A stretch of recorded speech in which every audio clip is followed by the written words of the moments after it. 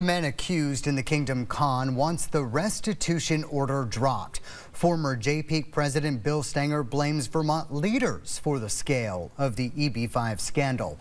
Stenger's lawyer tells me the discovery of new memos shows their foreknowledge of fraud makes them responsible for investor losses on the never-built ANC bio project, and that Stenger, who just got out of jail, shouldn't have to pay $250,000 back, and they're asking a judge for a new hearing.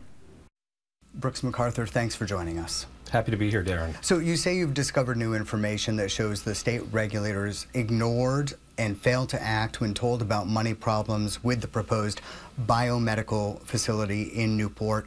What is this new evidence that you say proves that?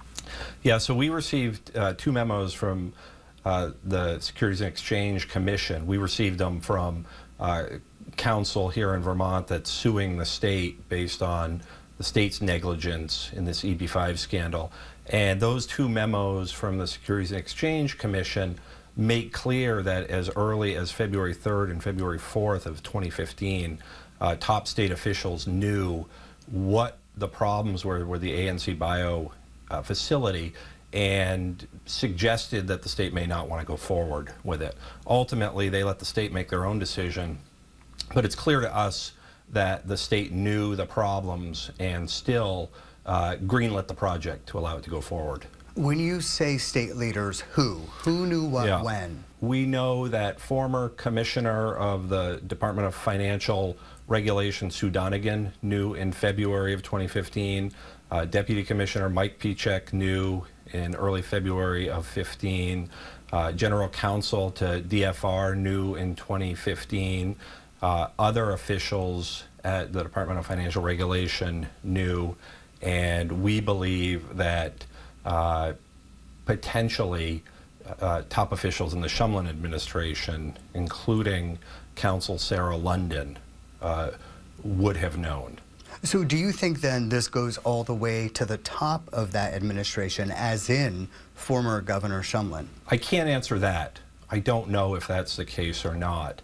I can't imagine as high profile of a project this was, and as important of the information that was disclosed by the federal government to state regulators, that somebody somewhere would not have counseled the governor, but I have no idea. That's a question for the state, frankly. Why, in your view, would the state then proceed with this project, proceed with marketing this project, if in fact they had been alerted about this fraud?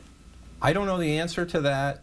My only speculation is they were under a tremendous amount of pressure, given the jobs that were on the line here, to allow that project to go forward, to allow the marketing to continue, to allow the fundraising to continue, so that people who were relying on those jobs would get paid. But that fraud was already happening. So how then does this get your client, Bill Stenger, off the hook if, again, that fraud was already underway when top officials found out? Well, what's clear from these memos is that the federal government, through the Securities and Exchange Commission, were very concerned about Ariel Quiros and Bill Kelly, and believed that those two were at the heart of the fraud, and even communicated to state leaders in February, early February, February 3rd and February 4th of 2015, that Bill Stenger may not know what's going on. The state regulators knew. They still allowed Bill Stenger to go out and market the project rather than either invite him into what they knew so that he could help stop it. But when the state leaders said you were going to have the green light to go forward, he believed that the state had done their due diligence and the projects were good projects, having no idea about the financial fraud that Ariel Quiros and Bill Kelly were engaging in. And what's so explosive about these new memos is that Bill Stenger's January 2015 statement played no part in the state's decision to allow that project to go forward. These investors wouldn't have lost any money had the state done its job. And they simply didn't do their job here.